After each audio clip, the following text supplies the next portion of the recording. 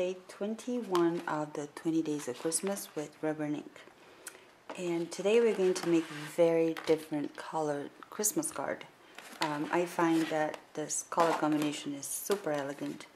I have elegant eggplant and crumb cake, as well as a piece of real red that's going to go together. So to start, we're going to use a framelit from the holiday ornaments, and I have two pieces of cardstock already cut. It's 3 inches wide by 8.5 long, and as you can see, I already placed my framelit towards the bottom and centered on the elegant eggplant cardstock. But I'm going to put it through my big shot together. So once they're out of the big shot, you have the two ornaments and the two die cut pages. We are going to use the positive of one and the negative of the other. So this is what's going to happen. So I'm going to be using the negative of the elegant eggplant and the positive of the crumb cake. And as you can see, because I cut two pieces at the same time, it also embossed around it, which is really cool. Now I also need the little heart from the Hearts Framelit collection, and I want to cut this heart on the very center of this ornament. So what I'm going to do is place it there and put a piece of washi tape, and I'm going to right in the middle. And again, I'm going to cut it together with a piece of real red. The ornament also embossed, which is a pretty cool feature, I think. And all the die cuts that we're not going to use, you can use it for another card. So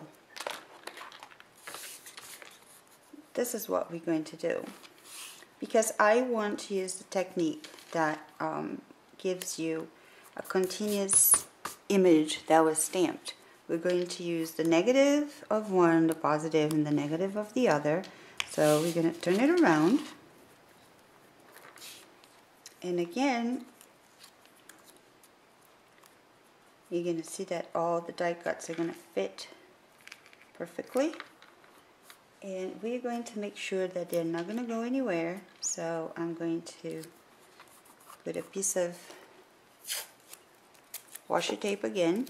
So once you have everything assembled together with something, a removable tape to hold it in place, you're going to turn it around, and I am using the Bells and Bows stamp with the poinsettias, and I'm going to use Versamark on it, because I'm going to emboss it on clear embossing powder. So what you want to do is make sure that the image covers all 3 pieces at the same time. So I'm going to put it across all of the images to start, and press it really so you get clear image. And you keep going. You're going to turn it around and just create a background there that you like. So once you're happy with your background, you're going to get your clear embossing powder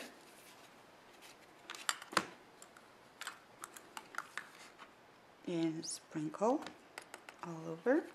So once it's ready and it's all embossed, can you see how beautiful it looks already? So we're going to separate the pieces here.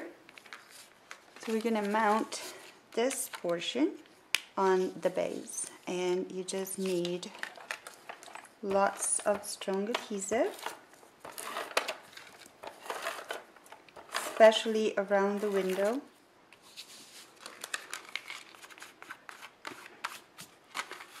And trim the excess. So now I need to create a window here. So we're going to do the same thing, just open and you're gonna see that it's really easy to put the frame it in place. It just falls into place. So I'm gonna put this through my Big Shot. Once it's out, you can pop the window, and it's perfect. So now it's time to assemble the inside of the card. And again, it's super simple. You want this ornament to line up when the card is closed. So you need adhesive on the ornament.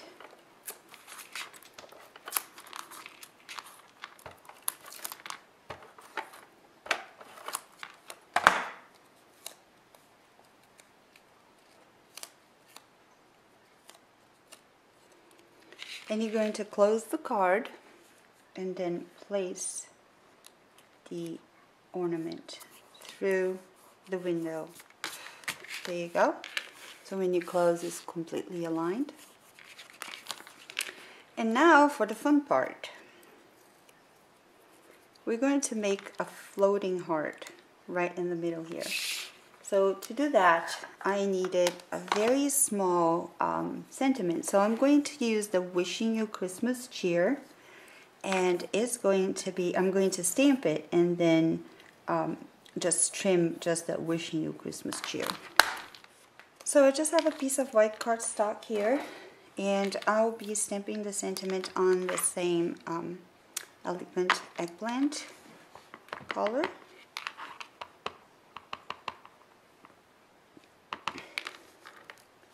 And make sure that when you're stamping, you leave enough space to cut a long strip.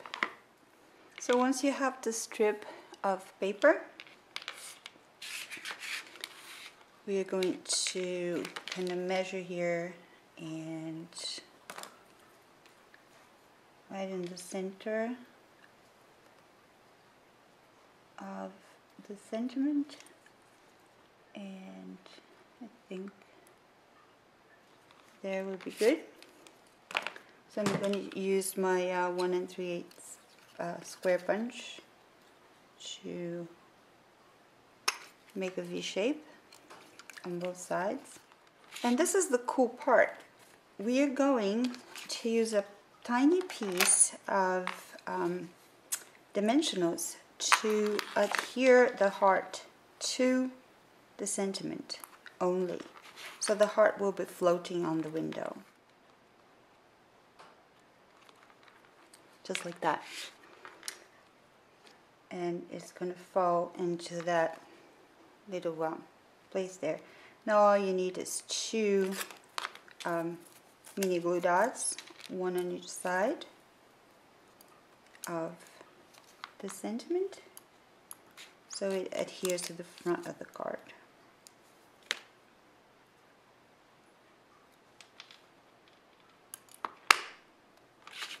And the placement is easy because all you have to do is put the heart where it should be. And there you go. Isn't that cool? So to finish off, I am going to put tiny strips of the champagne glitter on the sides.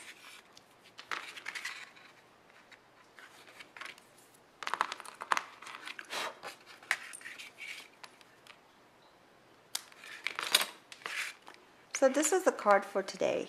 We used a couple of techniques here, but in the end it was really worth it because it's really pretty. I hope you liked it, and you join me tomorrow for day 22. Thank you.